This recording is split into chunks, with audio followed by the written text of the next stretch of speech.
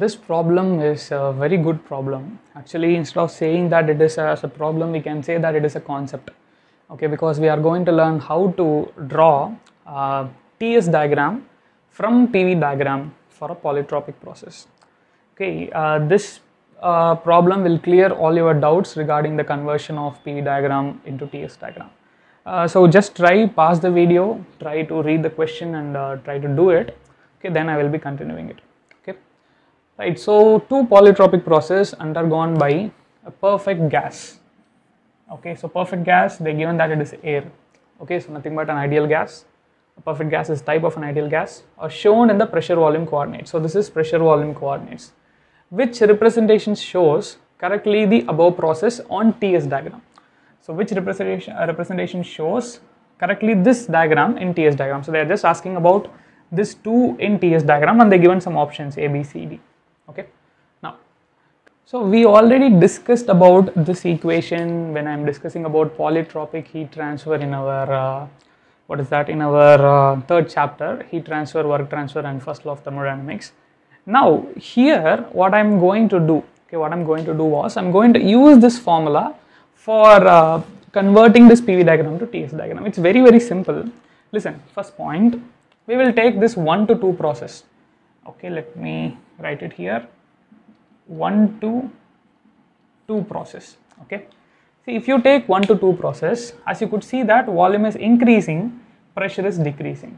So volume increases, pressure decreases, it's an expansion process. Okay, keep that in mind, and you can just keep that in mind. And now come for the value of n. Okay, n is 1.2, right? So n value is 1.2, and we know that for air gamma value is 1.4. So what will happen to C poly now?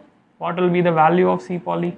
See, significance of C poly I already discussed in our entropy chapter, in our heat transfer chapter itself.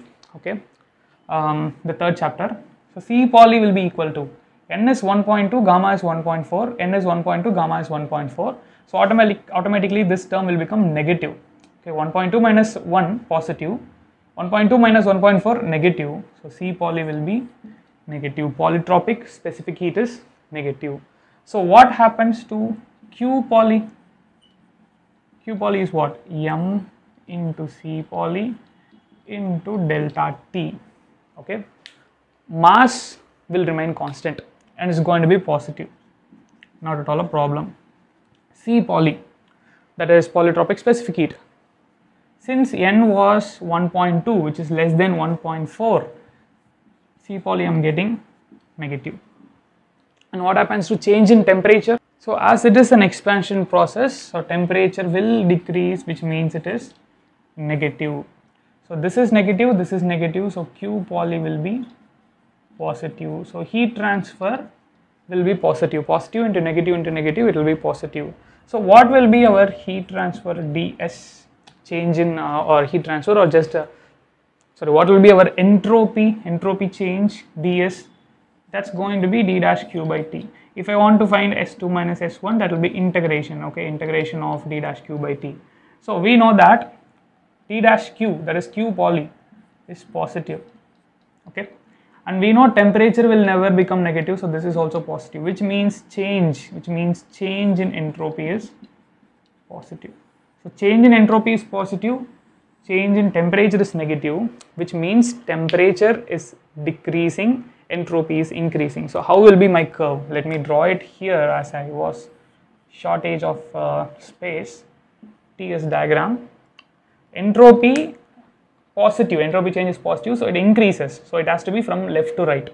Temperature decreases from top to bottom. So my curve will look something like this. Okay, from 1 to 2. Okay, temperature decreases, entropy increases. Now come for this case, 1 to 3 case. Okay, 1 to 3 case. As we know, n value is 1.5. Let me erase it. So in this case, 1 to 3, n is 1.5, gamma is 1.4. So C poly, what will happen to C poly?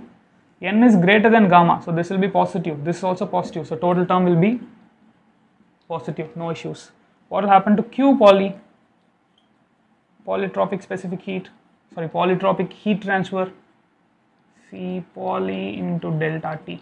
We know that C poly is positive in this case. Okay, C poly is positive and M will be always positive. What about temperature? Change in the temperature. As you could see, volume is increasing, expansion process. So here also the temperature is going to decrease. Okay, and pressure decreases, volume increases. So it's an expansion process where temperature will be decreasing. So negative process. Okay, that is delta T is negative.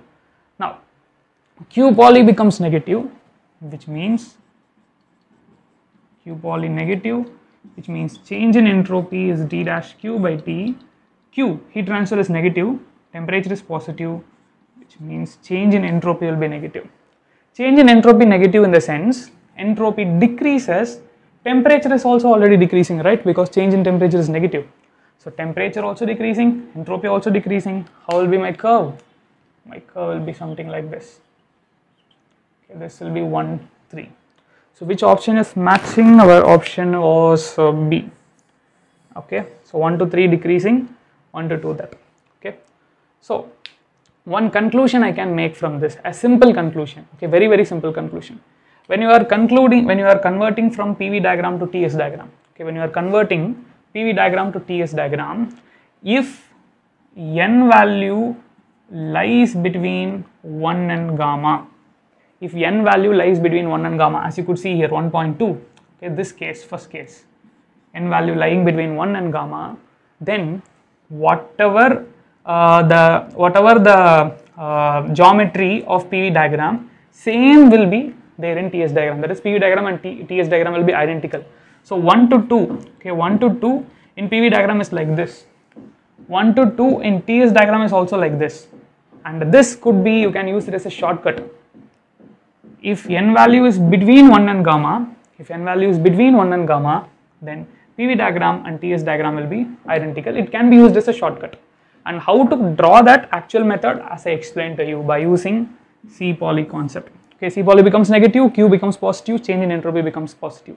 And C poly become positive, Q become negative because temperature is decreasing. So entropy change will become negative. Okay.